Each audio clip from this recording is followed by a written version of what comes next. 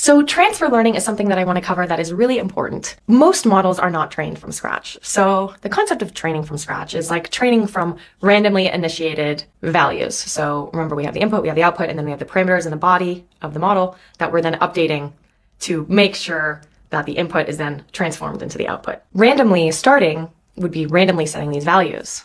And what that looks like is, as we said in the beginning, with like randomly guessing cat, dog, duck, and getting like a 33% score at the beginning, just randomly guessing across the classes.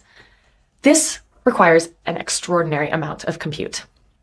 That is because you have to update all of the billions of parameters over and over and over again to get from like nothing, like static.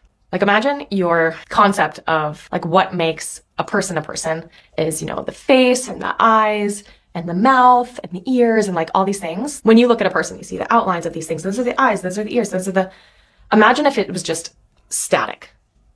You just like looked at a person, there was just nothing defining about them. You basically just saw static. That is what randomly initiating a model does. And so to learn these features from like static, from nothing, is like, takes so much compute. It's unbelievable, depending on how many parameters there are, which these days, right, we're training on billions and billions of parameters. So transfer learning is a way of standing on the shoulders of the work that has been done before us and learning from prior models. Imagine you're classifying different species of dogs. You might start with a model that classifies animals. So it has learned from static to features, eyes and shape of the head and shape of the body. It has learned features already. And so then you're able to just get even more features. You're fine-tuning the model to learn, oh, like this is what makes a Bichon Frise from a Chihuahua. Like you're just fine-tuning the brain's feature detection of the model to be for a new task, certain types of dogs. And so that's much less compute than starting from nothing, starting from static. So I hope that that makes sense. And that is what transfer learning is. Fine-tuning, I use that term, is when you take a model that is pre-trained.